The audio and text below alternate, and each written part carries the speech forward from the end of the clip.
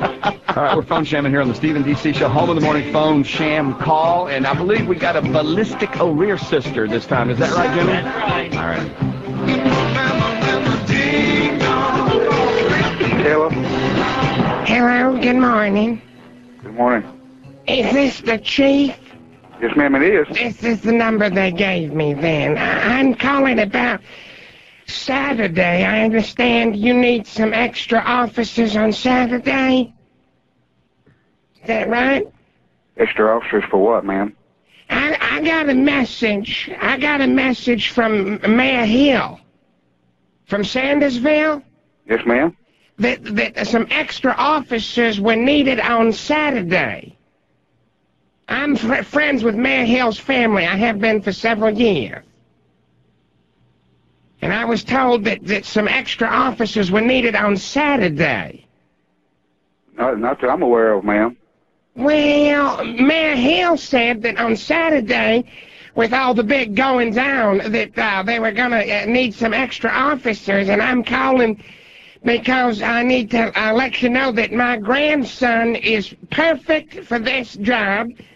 He is trustworthy and honest and needs it, quite frankly, for a little discipline. He really needs this on Saturday.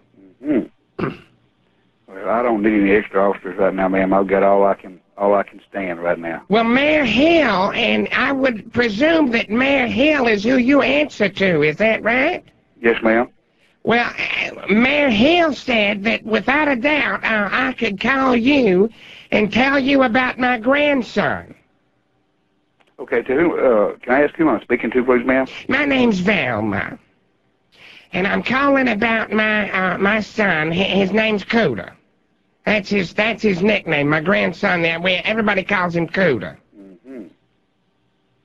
And let me just tell you a little bit about him. Can I do that? Mm-hmm. First of all, he's got the build for an officer. He's tall and skinny. He can run very fast. He's very fast. He's about 48. I think he turned 48 in January, 48 or 49, and so he's perfect for the job. Yeah, I got a beep. Can you hang on just a minute, please, ma'am? No, I can't hang on. He watches all the cop shows. His favorite's Car 54, Where Are You? He loves that show. He watches NYPD Blue. He likes that a lot. He loves Clint Eastwood. He walks around saying that phrase, "Go ahead, make my day." Yeah, good. I mean, he says it all the That's time. we need in Sandersville. He'll say it to me sometimes. He'll say, "Grandmama," he'll say, "Go ahead, make my day."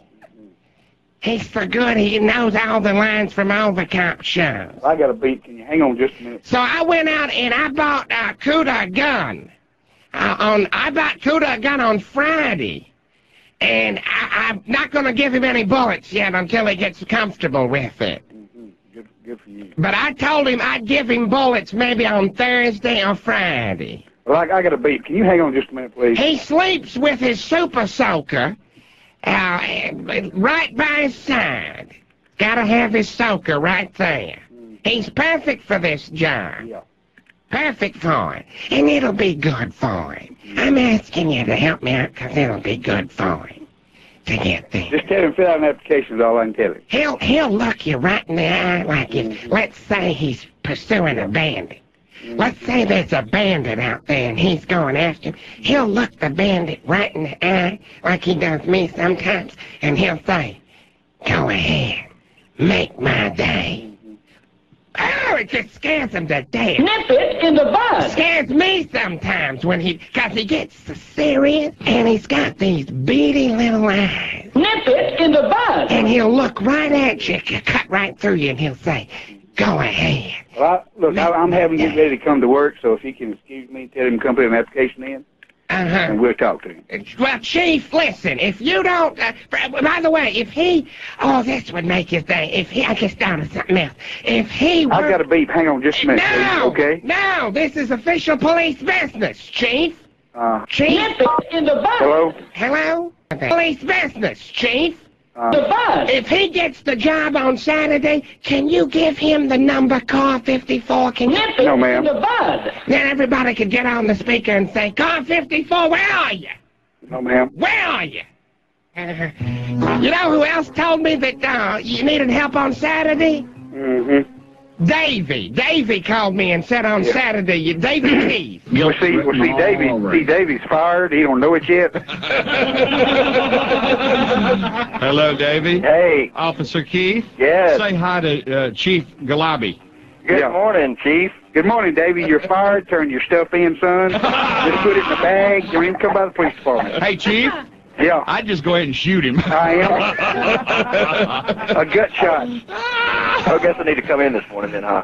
I told him he was brave, and we can never drive through your city now. That's right. That's Oh, man. I drive a pink Studebaker, just so you know. it. Yeah, I've seen that car before. I think, Chief Dusty, what really got you was the fact that he says, go ahead, make my day. I think, yeah, that's what... Yeah, that sounds like Davy, except there's one problem. What? He's not going to have a day to make it. Officer Cooter O'Rear. Just kind of got a ring to it, doesn't it? That's it, buddy. All right. Well, Chief, I hope we didn't wake you up. No, I'm getting ready to come up there and go to the salt mine. All righty. Now, Davy Keith, are you working today? I don't know. Probably not. Probably never. All right. Well, y'all keep doing that good work, and we appreciate you in Sandersville, Mississippi. All right. Hey, thank you, fellas. Okay. Thanks, Davy. See you guys. Nice guys. By the way, now you can see them on CBS every Friday night on Sandersville CSI. Hey, listen, we want you to CSI Sanders.